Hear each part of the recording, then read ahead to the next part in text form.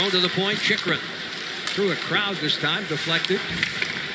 Voracek all over Eriksson, and then a cross-check knocking down Voracek. Arizona was going to get a power play, but I believe that'll be nullified by the high hit on Jake. That looks like Dzingel's involved there.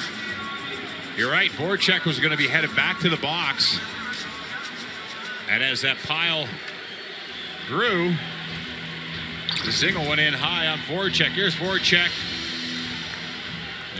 Actually, Dzingel gets pushed in. He does get the left hand a little high, though. Peak helping the momentum. Columbus, number 93, 2-minute minor penalty for cross-checking.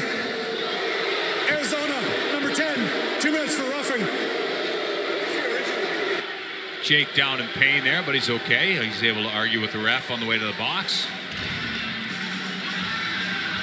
What a great guy. Just a guy that enjoys life. Competitive, though. All he wants to do is win. Practice games. You can see in this battle, gets Eriksson there right across the numbers. Eriksson having a pretty good shift. Went after Voracek early in the defensive zone with the puck, caused that first turnover. And that's probably why Jake was a little salty there.